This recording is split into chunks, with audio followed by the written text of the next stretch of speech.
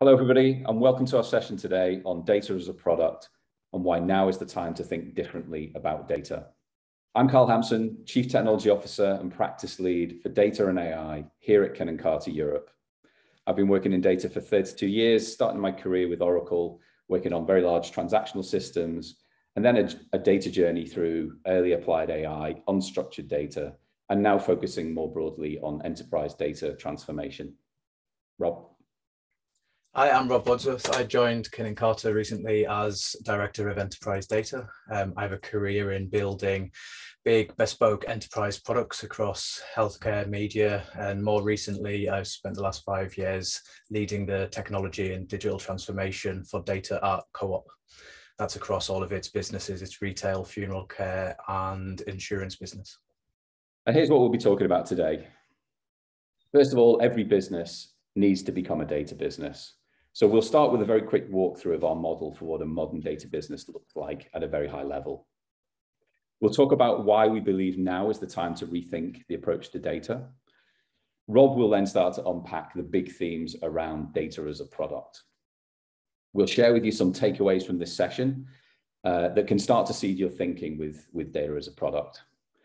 If you do have any other questions though, we'd love to hear from you. So please submit these in the comments section during our talk.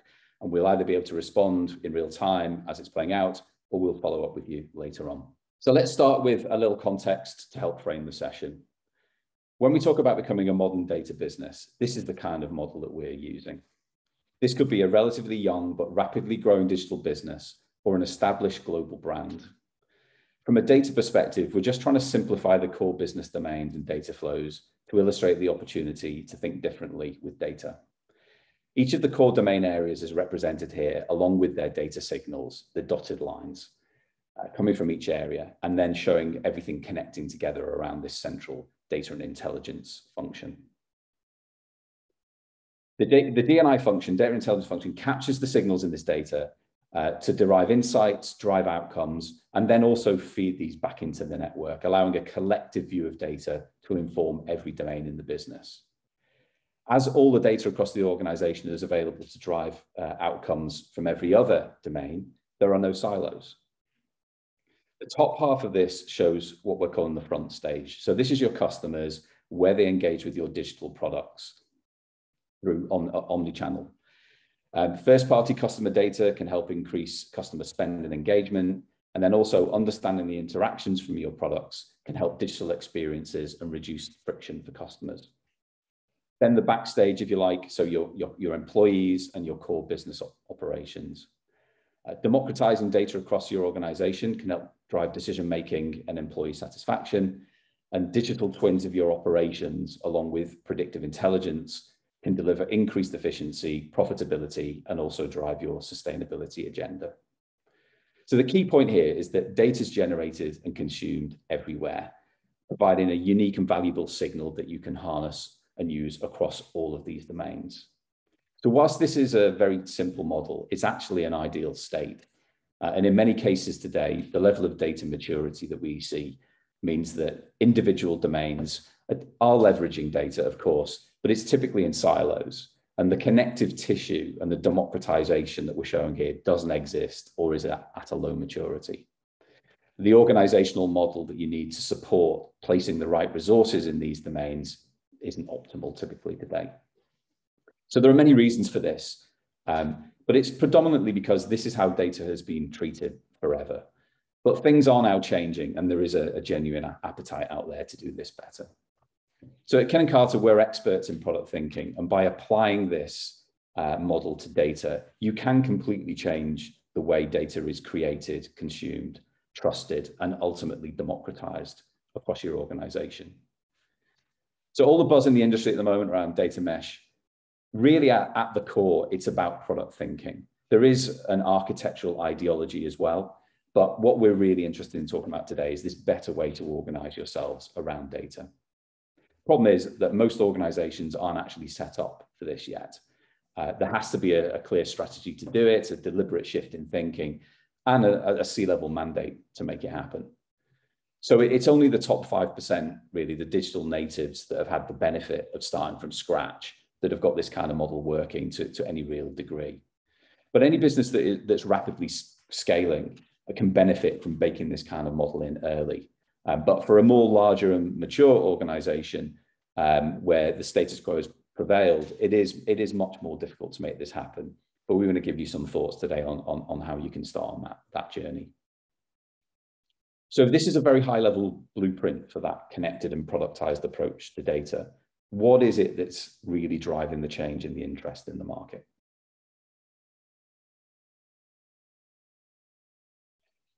So here's what we're seeing. In our conversations with clients, we detect this tension between the potential energy locked up in data and the frustration of trying to create order around it so that it can be harnessed. As we've said, every company needs to become a data company. So really, we're trying to fix decades of data challenges and failures. And that's going to require a big mindset shift and deliberate action.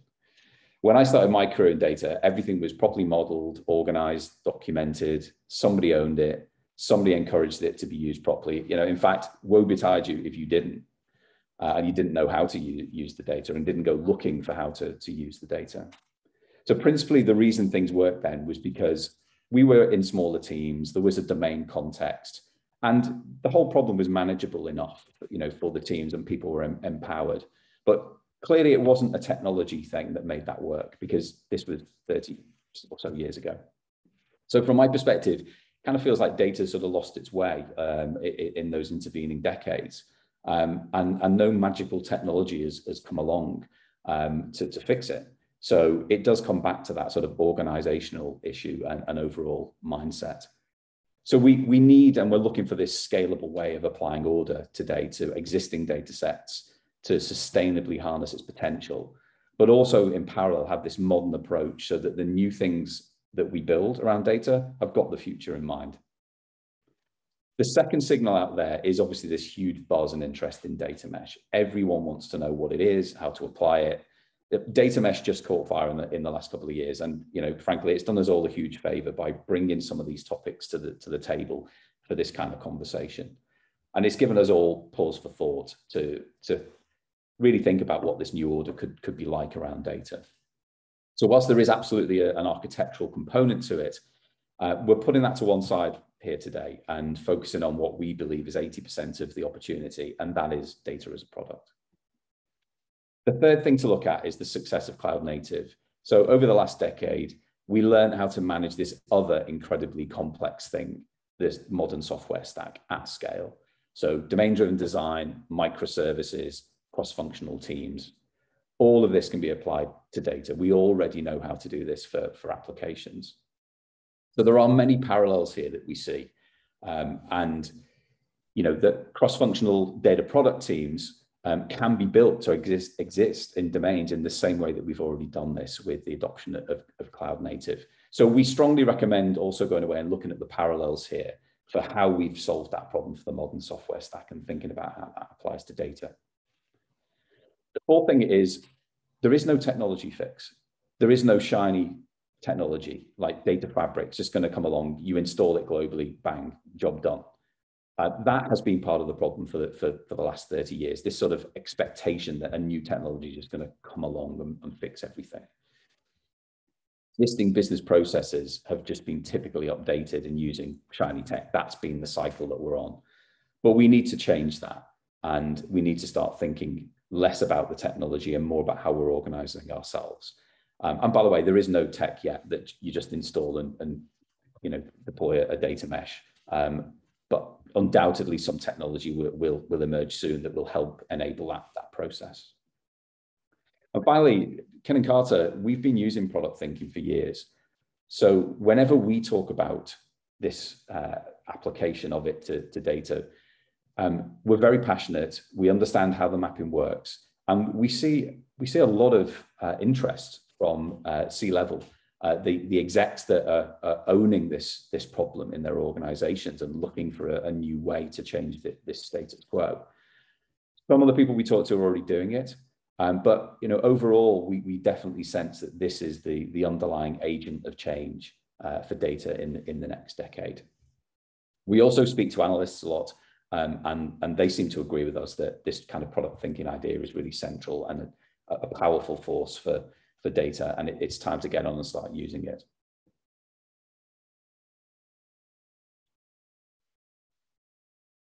So let's just get into data as a product a little bit, and how we can start introducing that to create this change agent, if you like. So on this slide, the kind of status quo on the left, where we think we're going on the right. We're all familiar with data lakes and data warehouses, but how contemporary are these today, really? And what are their impediments? Well, it's a complicated discussion. We could spend the next 2 hours talking about data lakes and whether they're a good thing or not. Frankly, a perfectly workable solution. But it's the fundamental notion of putting everything in one place that is the essence of this problem. A dumping ground, data swamps. Data lakes were actually conceived to be much smaller than the way they are typically used today and how they've kind of evolved. So putting a product lens on data changes the game entirely. On the left-hand side, we're using this analogy here of water, an untrusted body of water, compared with packaged product-based water products, if you like, on the right-hand side, which are easily discovered, consumed, and traced. The other analogy that I like to use is to think of over-the-counter medicine. So, if data could be as easy to find and consume as over-the-counter medicines, trusted, documented, traceable, designed for a purpose, and most of us use them without having to go and consult an expert. That's the kind of shift in thinking that we're ultimately talking about here. The other thing just to get on the table is the language. So we do talk about data as a product, but you will also hear mention of data products. And both of these concepts kind of live together. So just for clarity, data as a product is about packaging and productizing the data and assets themselves, along with the related information and other assets you need to make them findable, usable, and trusted. So that might be through an API or some other directly addressable form sat in a lake or in cloud storage.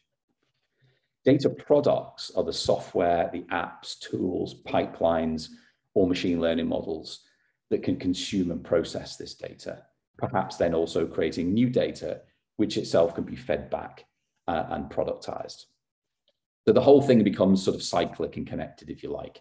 You can think of the data supply and consumption and all of the software sat in the middle to serve the endpoints. What's most important, though, is that product thinking is applied throughout. So whether it's just the data packaged as a product or the software that processes the data, everything is conceived and managed and built as a product. So with that background and just setting the scene, I'll now hand over to Rob, who will unpack data as a product for us some more and talk about how to start thinking about this journey. Thanks, Carl. What I'd like to do first is just talk about the size of the problem that we're seeing. Over the last 2 years alone, we've seen 90% of the world's data generated. And I was talking to Carl about this, and he kind of rightly brought me down to earth by telling me that over the last 20 years, that's been the case. We've been saying that again and again. And that's quite amazing. For almost half of my lifetime, we've seen year on year exponential growth in data. And yet since the early 80s with the introduction of Kimball, and we've seen new technology introduced, cloud, data lakes, NoSQL, GraphDB. But over all of that time, we've never really seen a shift in mindset of data. We haven't seen people start to actually think about data as a product and really start to think about how they can drive value from that data. So whilst we've seen a lot of technology innovation, we believe now's the time for people to actually start thinking differently. The graph here really shows that this chasm between the value that we get from data and the data that we're producing, whilst it's growing exponentially, and we have this tension in the middle of being not really knowing how to exploit that data. And what we're going to talk through here and what we believe data as a product does is just start to incrementally close that gap. It brings the value that we're releasing from data closer to the data that we're actually producing.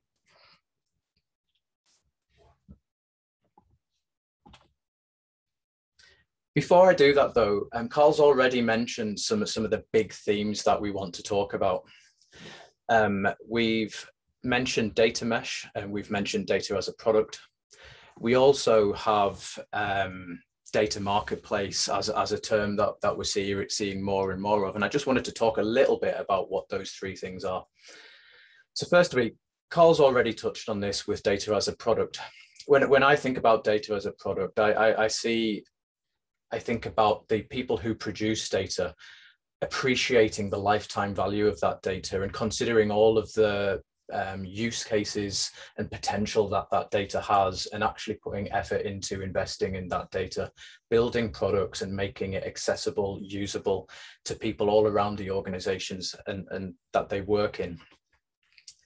Data marketplace is actually about creating the ability for people to find data. So it's great that we've built loads of great data products, but if the people around the organization don't know that those data products exist, how are we ever going to leverage the value from them? So I like to think about Amazon here and thinking about all of the products that Amazon, the billions of products that Amazon sells. And if it wasn't for the actual website and the apps and the ability to go and search for those products, it wouldn't matter how many products Amazon had, we wouldn't be able to buy them. And organizations need to start thinking about this when they produce data products. How are they actually going to enable the people in their organizations to find those products reliably, consistently, and with a great user experience wrapped around it as well?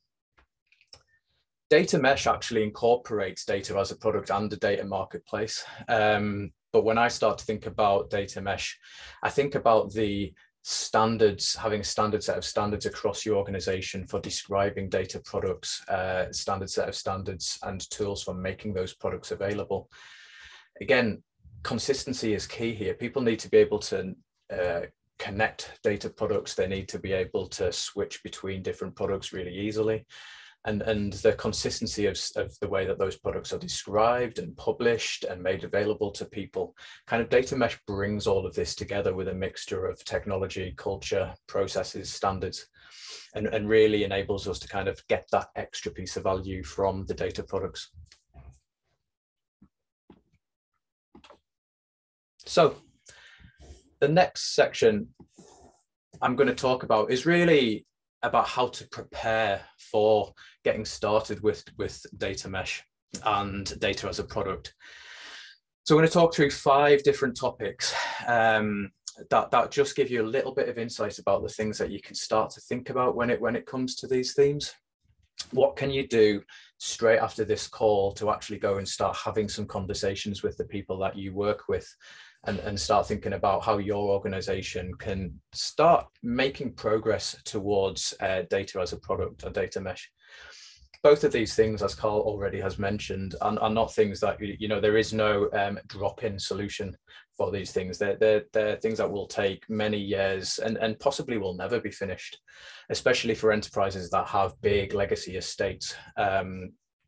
You can't just drop APIs over the top of a 15, 20-year-old system that's only capable of exporting data through CSVs or spreadsheets.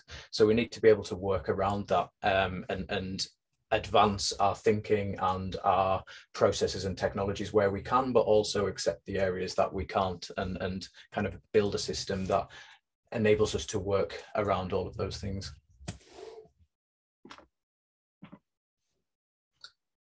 The first thing I'd like to talk about is product thinking. Carl's already touched on this earlier on, but with immediate effect, product thinking, it doesn't require technology. It's cultural. It's about looking at a problem space and pulling people together to work out how we can solve that problem. With data, we could go away and think, what are our top 5 data assets that we have in this organization? Are we actually leveraging the value from those assets? Do we trust those assets? Are those assets available to the people who need them? Have we actually ever sat around and done some idea sessions and workshops about how we can actually leverage the value of those assets in different parts of the organization? So this concept of product thinking, it's just about having conversations. It's about inspiring people to come up with new ideas, and then trying to build a value case of how we can exploit that data.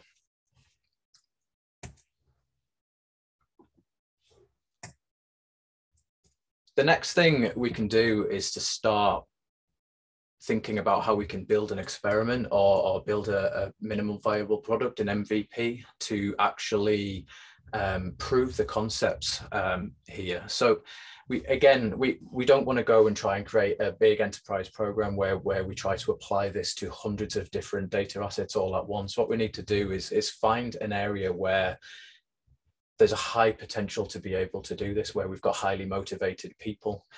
For me, that's probably in one of your modern application development teams, a digital team, someone who is building something right now that is brand new, using new technologies, new coding languages, somewhere where we're innovating. Teams like that are going to quite quickly appreciate the idea of applying product thinking to data, and in my experience can get quite excited quite quickly about being able to drive additional value into the organization through the things that they're already working on. The other benefit of working with teams like this is they already have product managers embedded within them. They already have a lot of modern coding and programming techniques already in existence. So there's going to be a lot less barriers to change. And if we can build useful data products out of these teams and then show how we can connect those products to data scientists, to data analysts, to anyone who uses data, and reduce the friction caused by the big centralized systems, then we'll start to be able to use that as a business case to expand into other areas that are maybe not as mature and not as digitally savvy.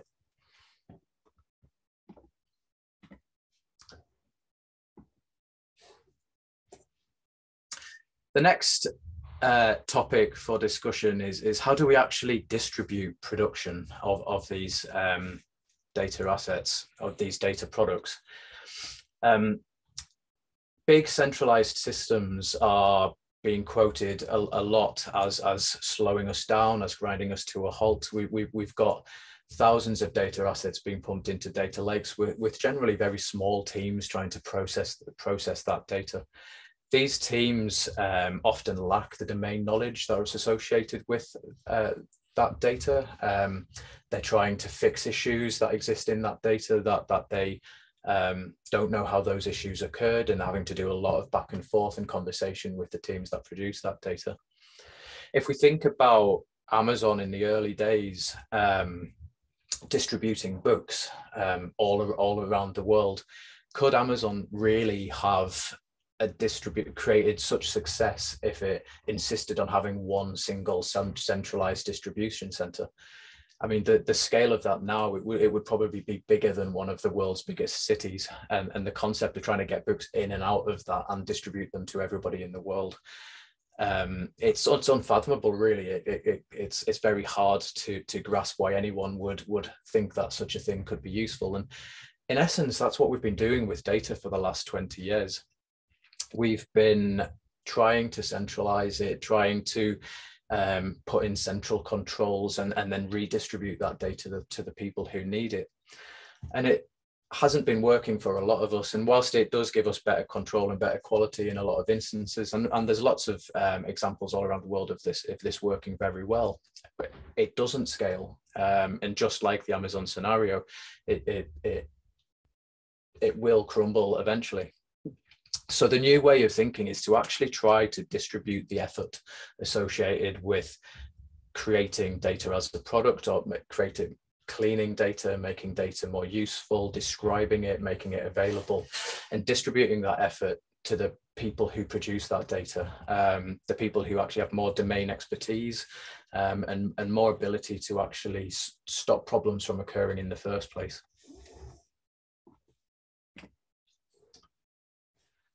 As I've already talked about, the data marketplace is a way of centralizing the discovery of data. And one thing we need to think about in organizations is how will we actually do that? And when you're first getting started, we don't have to have a big, complex, fancy solution here. A simple wiki page on whatever you're using for your wiki, whether that's something like Confluence or SharePoint, or even just a shared Google Sheet or Microsoft Excel. To start with, it's just the concept of actually getting one place where you can find all of the data that you need. And if we only have a few products in there at the beginning, it doesn't need to be overly complex. But what it does need to be is consistent, very usable. We need that to be available to the widest number of people as possible. We also, as we build the complexity and add more products in, that's where we can start to explore how we build out the maturity of that marketplace. We could maybe start investing in a search capability or something similar to a e-commerce marketplace where we can search, we can have categories, we can have a really user-friendly experience of finding, understanding, and pulling our data together to where we need it to be. But the most important thing is to just start thinking about how we can do that and how we can get that into the hands of as many people as possible. The final point is a really important one. It's about how do we actually activate participation? So what I mean by that is how do we get people actually using the data? So we can build really great data products, and we can distribute the effort of doing that so that we can create more and more and accelerate that growth of data products. And we can create a really beautiful, easy to use marketplace that makes those data products easy to find. But even with all of that, you know, even the best products in the world require a little bit of marketing. They require a bit of branding and a bit of effort being put in to actually make them desirable and to make people want to use them. So it's important for you to start thinking within your organizations of how do we actually change the culture of within our organization and get people to want to use data. Thinking all the way from the top and actually leading by example. How does our CEO talk about data when they're talking through the annual results, or when the CEO is announcing a big shift in direction? Maybe they're going to enter into a new market. If we can talk about how data was used to drive those decisions right from the very top of the organization, we can start to showcase the importance of data in some of the most fundamental and important decisions that the organization has to make. Taking that one step further, we can start to think about how employees are incentivized to use data. Can it be built into KPIs and OKRs? It lends itself really well to OKRs and KPIs because both should be measurable and therefore both should have data feeding into them. And if one person is seeing the colleague next to them performing and exceeding all of their targets because they're using data, we need to help each other understand how that data was used so we can all perform better with data and ultimately drive a better performance across the whole organization. So what we're seeing here is organizations investing in communication platforms, in brochures, in marketing, in flyers, in show and tells, in really focused training schemes that are not just for the data professionals but for everybody in the organization. And that's really important. Is these products, they're not just for the data analyst and the data scientist. We're trying to create a shift in culture across the entire enterprise here. That will take a lot of effort.